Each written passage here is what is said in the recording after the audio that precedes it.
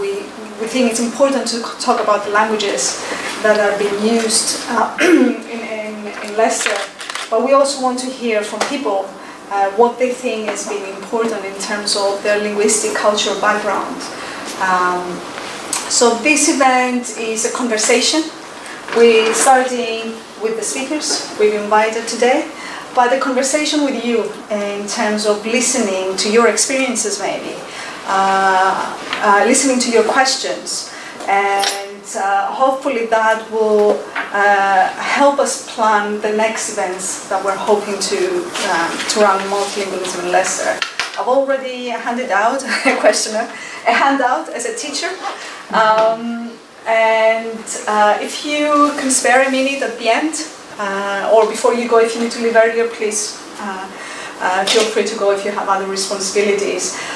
So if you can fill it in before you go, that will give us an idea of the topics that maybe you have found extremely interesting and you would like more opportunities to talk about them. Or if we haven't discussed something and you think it would be important to raise in a future event, please also write them down, and we'll try and arrange more conversations on multilingualism in Leicester. I'll let Ambrose say a few things now. Okay, so my name is Ambrose. One of the organizers of the Leicester Human Rights Arts and Film Festival. The festival has been running since 2014. This is its 5th consecutive year. And how the festival happens is, we create space for conversations. Last year we had one that looked at diversity in the city. And the discussion today that is looking at multilingualism builds on a conversation from last year. Because one of the things that we do not think about when we say Leicester is diverse, Leicester is multicultural, we do not think about the languages. And we're also in an environment where there's an assumption that Leicester and other towns and cities in the UK are monolingual. There are very few of them that are monolingual. And even if you look at English itself as a language, you find that it is actually a hybrid. It's made up of many, many languages, that words from many languages. So you feel you can support the festival, you can support it in any way that you can, that will be appreciated. I will not take up any more of your time. I will. Yep. So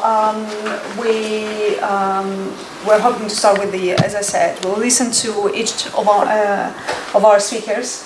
And then after each presentation, we can have a conversation. I'm from DICE. Myself and Sajida at the back there who's taking pictures, she's from DICE too. DICE is an organisation in the university that has responsibility for reaching outside the university to different local communities. And this is like a guinea pig event here. This is a tryout for an event on this topic that we hope is going to be much bigger and much more public, in the sense that it will involve people from, many more people from outside the university next year. So we've got these guys here, not chosen by me, chosen by Chryso there. Do you want to, should we just let them speak? Yeah, I think so. Because our themes, I guess, here are kind of language, identity and belonging. Those are our core themes for this discussion, the importance of language in relation to those two other themes. So Martin, why don't you begin talking about why you think it's important to have an event? Okay.